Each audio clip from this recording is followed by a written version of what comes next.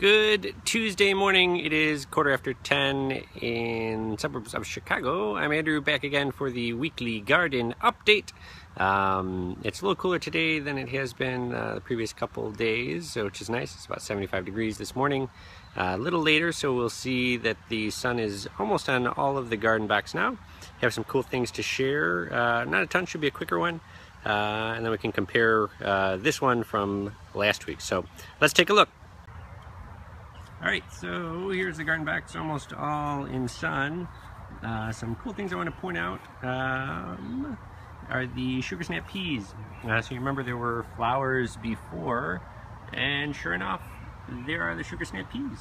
So I've been reading up on when you can harvest them, and they're pretty close. You don't want them where there are peas developed. If you had regular peas, you would want where there was a kind of the bulbous spheres within the pea pod. But with the sugar snap peas, you can eat the pod itself in addition to the peas. So that's pretty cool. And then here's some more. Look at them just dangling there in the wind with the little spindles. I love that. Kind of how the little plant spins off.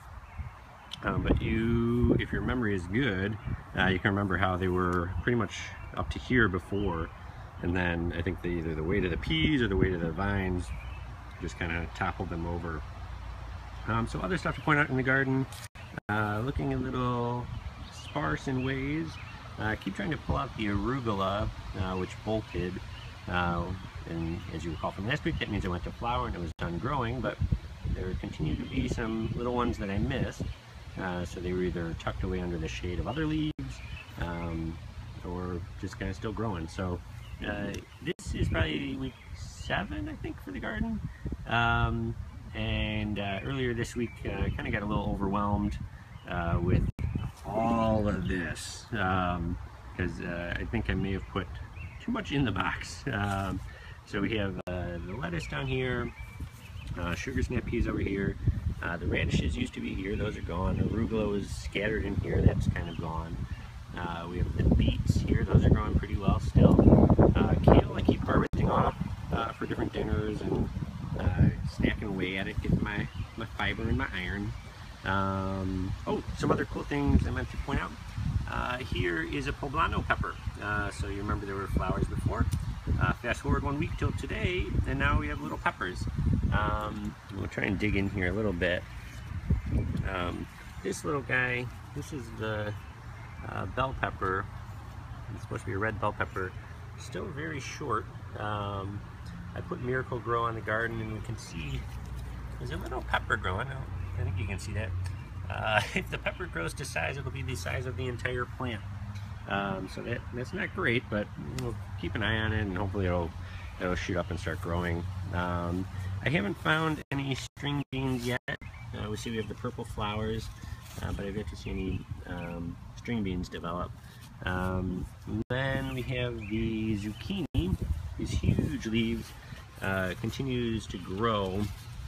I have to figure out a way to get it to grow outside of the box. And then some other stuff to look at.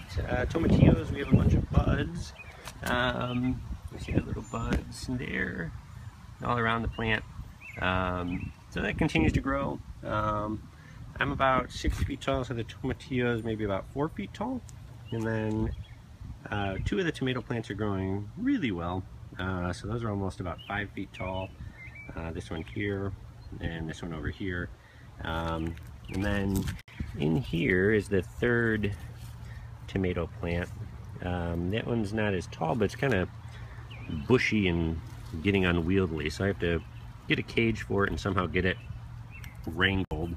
So that's most of the garden update. I had taken out, there were some little tomatoes that grew from seed in here, and I transported them, if you'll come with me, over here into a different pot. So these were all from seed, and it was getting really crowded in there, so I figured get them out of there and give them a shot to grow. So little sprouts, we'll see if they grow. The white crushed stuff, if you're curious, is crushed eggshell. Tomatoes need calcium, and eggshells have calcium. So if you have eggshells from your breakfast or omelet or whatever you were making.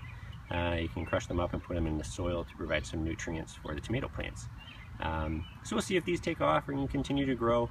There are probably 5 in here, far more than the pot should handle. But we'll see if they grow, and if they continue to develop, I can move them into another pot.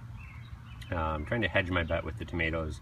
I really love tomatoes, so having 8 plants should be enough until I get all the mouth sores.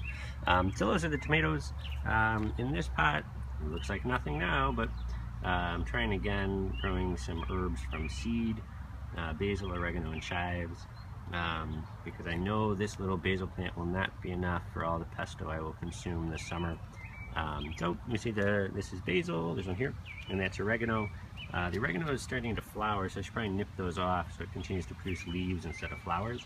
That's pretty much the garden update for today. Thanks for tuning in. Check out thebachelorbasics.com as always for information on what I'm eating, what I'm doing, different events. Should have a post up later this week on how to do laundry. I went to a cool event last week. So that is it for now on this sunny Tuesday morning. Thanks for joining, and be sure to check out the blog, drop me a note, and have a great week, everybody. Take care. See you next week.